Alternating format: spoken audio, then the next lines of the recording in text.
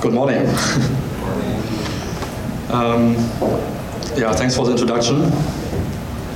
And I will just introduce how we can render custom maps for our own needs. So, as you maybe know already, Openstreetmap works this way. We have the editor.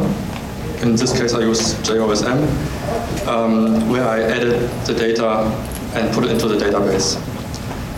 Then this data goes into the database server, which is stored centrally. This is a central OpenStreetMap database, hosted primarily in Europe.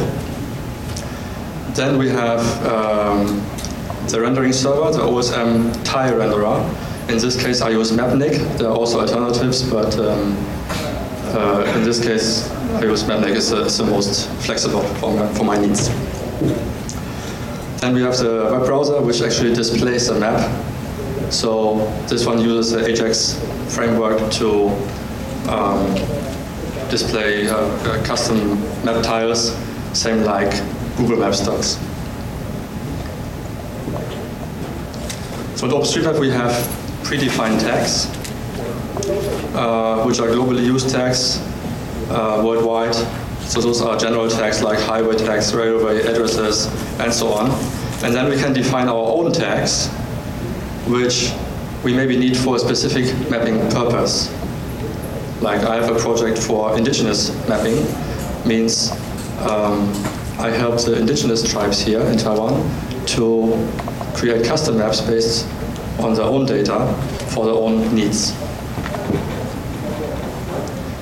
If you want to render user-defined tags, then we need a customized rendering server, because the main rendering server, which is for the OpenStreetMap project, does not know about these tags and therefore will not display them.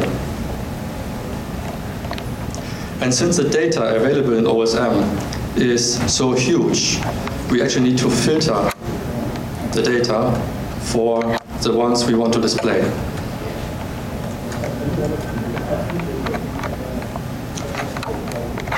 So for our customized maps, we need to control two instances of this flowchart. One, the editor, to actually input the data into the database, and then the tile renderer to render the actual map.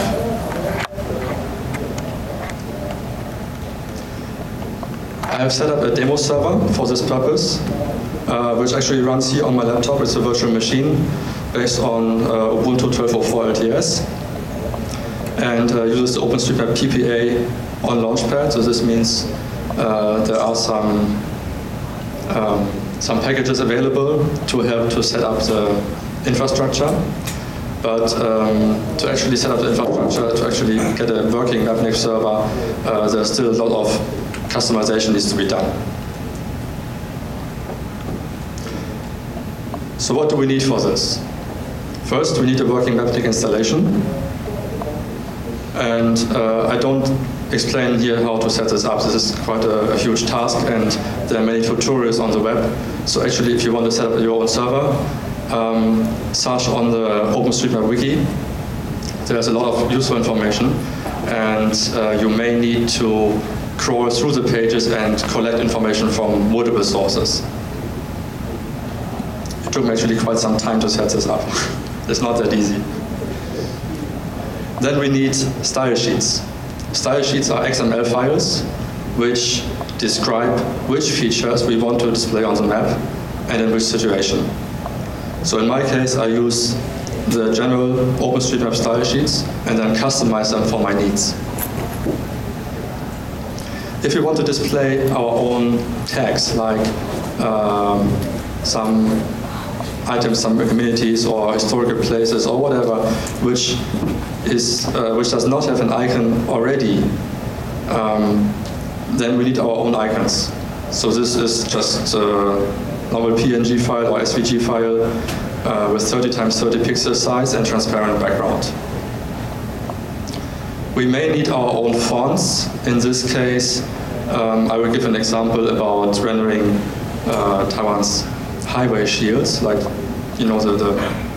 the shields for the freeway and for the for the highways, which announce the numbers, the freeway numbers. So they have different shapes and different colors here in Taiwan. So it's not like in Europe where we use letters to identify those roads, but here we have to use the icons. And in my example, I use a blank icon, so it's just a template, and then use a font to actually paste the actual number on this template. So this is actually rendered on the fly. And then, of course, we need the actual data available in the database. So, of course, we need to make sure we have the data available first, and then we can render it.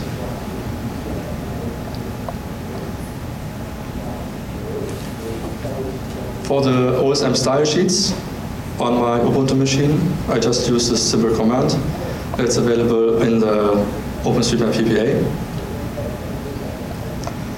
And then there's a directory,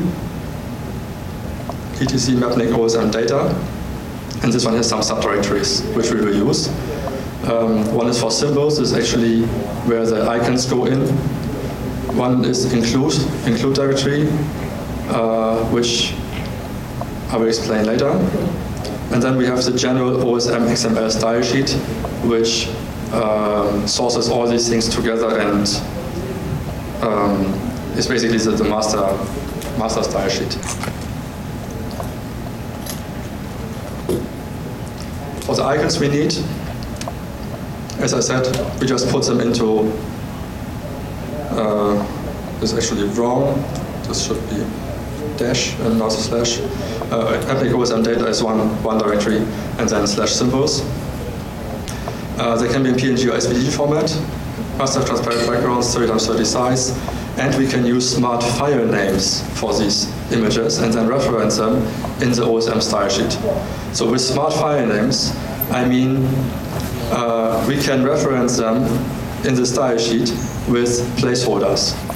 For example, the width of the data, like the length of the data, how many bytes, how many characters the data actually have we want to display, and then we can have different images with different sizes to match those different data cases. So in this case, we would create an image like for tertiary roads, and the width maybe with 3 characters. So we would use tertiary and _3, and then we can use a placeholder in the OSM style sheet to refer to this file.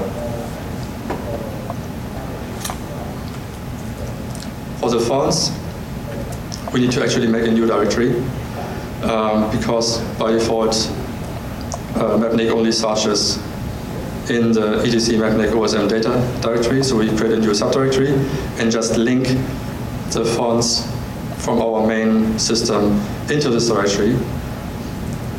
And only, of course, we need to use only those fonts which we actually need for our maps. And then we have in the include directory one file which is called font set settings. And here we have to specify a font set. For example, condensed fonts. This is something I create, which has the Déjà Vu Sans condensed font in the set, which I use for my highway shields because I need some narrower fonts for this. Okay. So there are also other font sets already defined, like bold fonts and normal fonts and so on. So we can actually adjust those fonts, but we need to link them into the fonts directory.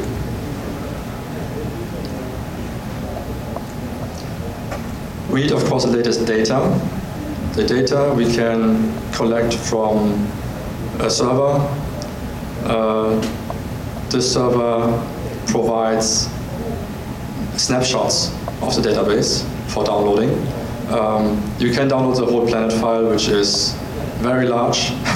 And in my case, I don't use this. I just use, I cut out, like a box around Taiwan. So I just download the Taiwan data for my use case. So this would be this link. And then we import it into the database, into our local database. We have to run a local PostgreSQL database on our server. So we can import the data. And there are possibilities to automatically update the data from the main server. But in my case, I did not set this up. Actually, I didn't get it to work yet. Still need some fiddling. Maybe if I have some time, I can try to play with it. There are two options here.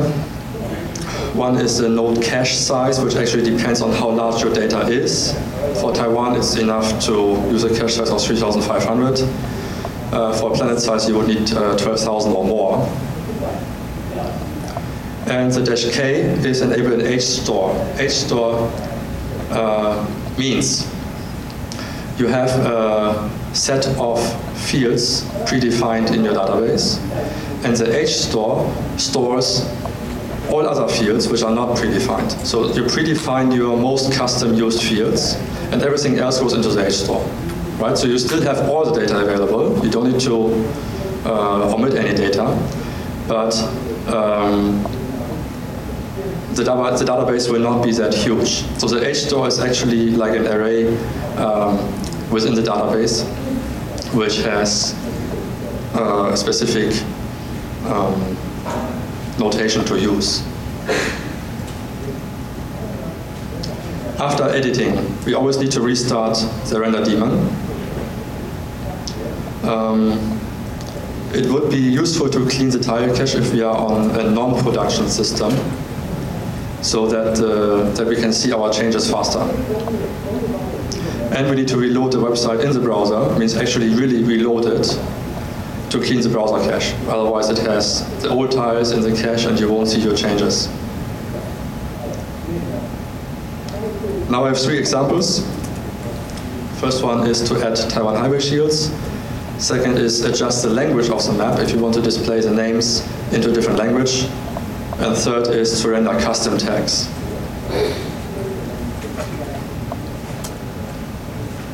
So for the Taiwan highway shields demonstration, we need highway shields as PNG or SVG, as I mentioned them. Wikimedia has actually lots of them available. So if they suit our needs, we can just download them and resize them. We may need graphics manipulation program like GIMP, Inkscape, Scribus, and so on to actually play around with these style sheets and create templates. And we may need custom fonts, like if we really want to use the same fonts like the government uses for these shields, then we need to create our own font and use FontForge like this. So what do we need? We need one blank sheet of every type for this demonstration. Means one for the freeway shields, one for the expressways, one for the primary highways, and so on and so on. And resizing the shields if necessary. Usually it is necessary. Target size 30 times 30 pixels, around 30 times 30 pixels. It does not need to be the exact same size all the time. Like sometimes we need to have a more wider shield if we have some like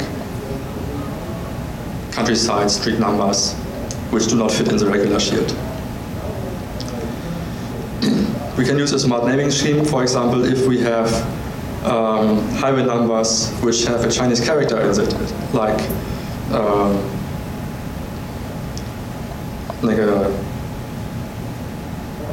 the three ABC and so on, numbered highways with Chinese characters like Jia Yi Ding and so on.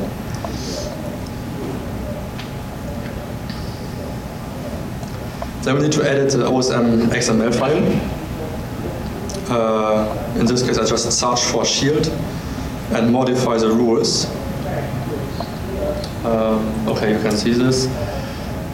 So first I modify the filter. I filter for primary highway, and the reference number is actually for this particular highway because maybe we have created a specific shield for this one.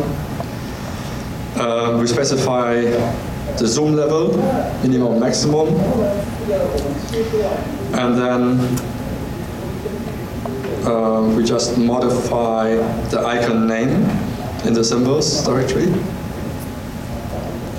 The spacing and minimum distance actually specifies like how far apart the same shield would display on the map. Like if you have a long stretch of road, you maybe need to display the shield multiple times. So actually, with these two values, you can define how far from each other, so that they don't overlap. And I have a second rule, which is a generic rule for primary highway, and then use a template, which is primary.png. And then I use a font, for example, from the bold fonts, to actually print the reference number on this shield.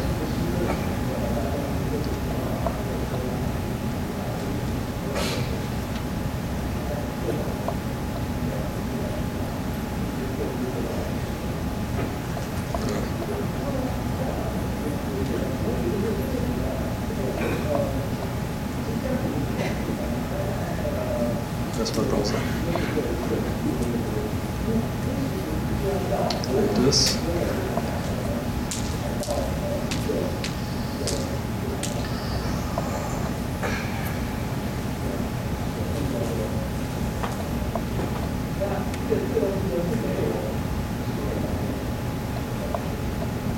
Okay, this is a demonstration effect.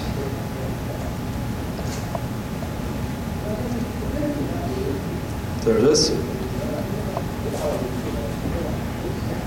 So now you can see here we have the highway shield, which is actually the template and then the number printed on it, right? And if we zoom in, we have more and more available. In this example, I did not create the specific shields for these kind of highways. If you want to look at more proper, then we probably need to create custom sheets for those. But this is how it looks like then.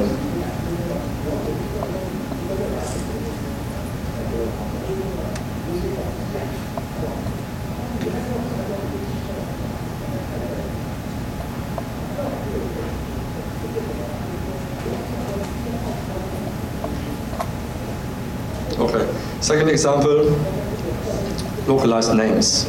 So in some cases we want to create custom maps with localized names in a different language.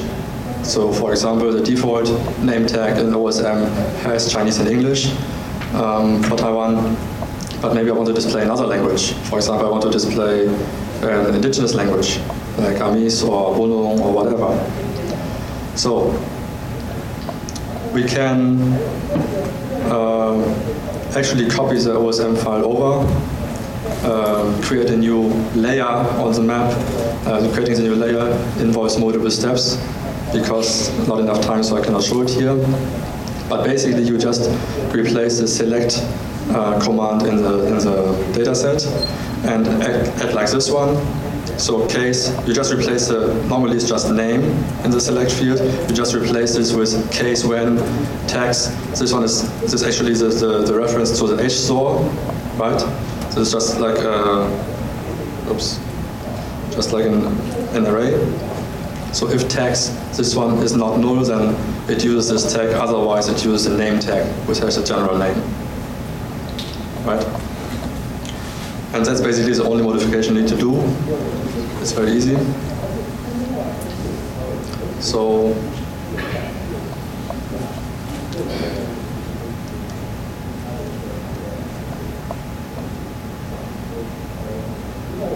that's my browser. So for example,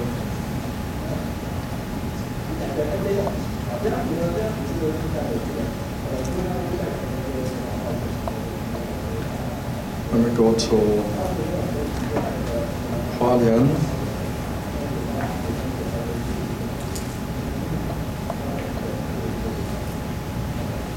I recently went to Hualien to Shulin Township and taught the indigenous people there, which are Taroko tribe or Sidik, how to use Openstreetmap for their own purpose.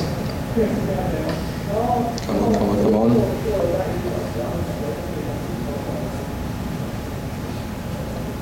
Okay, virtual machine, so means slow. So this is basically the effort we made. You can see we have the student elementary school with Chinese and English name, like the default tag. When we switch to the Taroko subject map, now it has a localized name in Taroko language.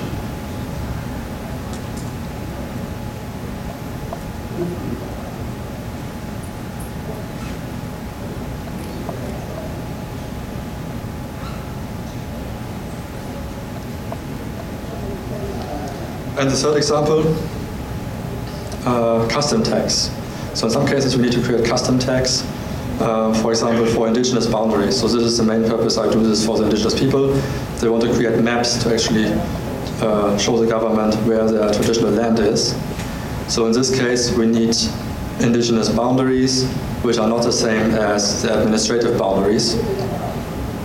So we also have So we have a custom tag boundary equal to indigenous. Normally it would be boundary equal to administrative. And the second tag admin level is the same like for the administrative boundaries. So how do I do this? I go into the including directory and copy the layer admin, which is the administrative boundaries, to layer indigenous. Then I add this file into the layers XML file. The layers XML collects all the layers. It's basically an index of this. So I need to add this file to tell it I have a new inclusion file available. And then I need to edit this file and replace some values. For example, the color to render actually. I need to replace boundary administrative with boundary indigenous. I need to replace the admin with indigenous in the data sets, so that it doesn't conflict with the administrative boundaries. And I need to change the layer and style names because they need to be unique. And then I need to edit the OSM XML and actually include this file. Just add an include line for this. And then it's done. I currently don't have the data for this yet because this project is just started, so we don't have data yet. But it would display, in my example, maybe I can show this. Come on, where is it? Okay, here's my server.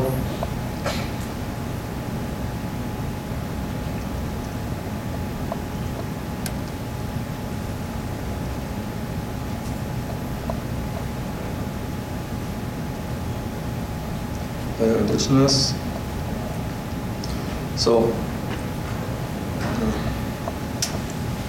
I specified that this should be drawn with a green boundary instead of the purple like normal.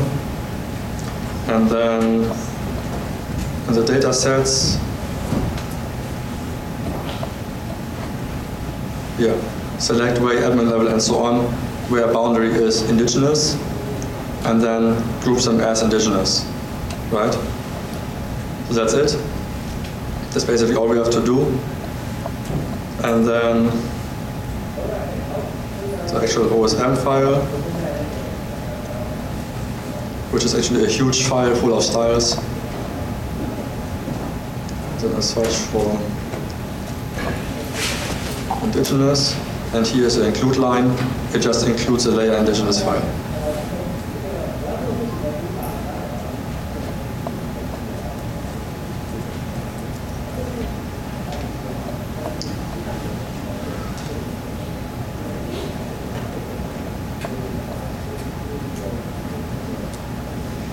Okay, here's some useful resources for mapping in Taiwan. This is what we usually use to look up all the tags we have available. And if there's anything which is not available yet, any custom tag you need, you can add them to the last one, this one. It's a wiki page, and we can use this for discussing new features. That's it so far. Thanks for your attention. Thanks a little for the sleep. Are there any questions?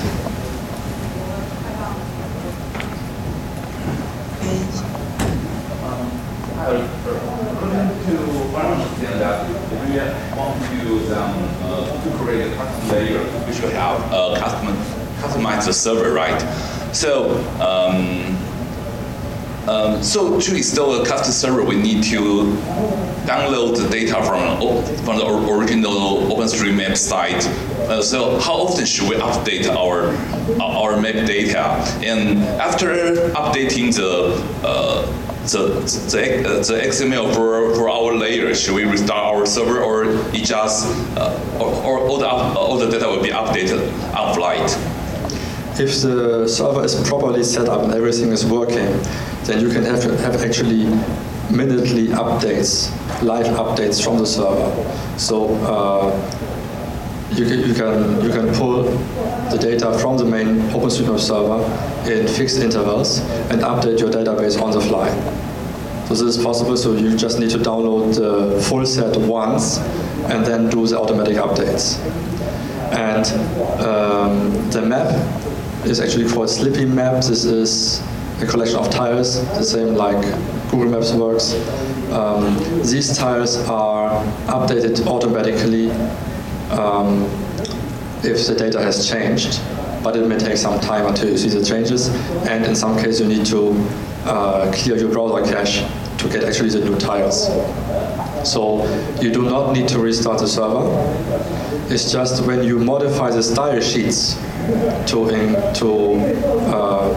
change the actually rendering behavior, you need to restart the render daemon to make it known of the changes. That's it.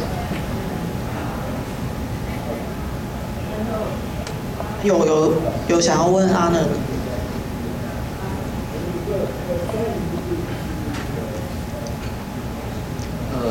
Is it possible to only apply a style in a given area?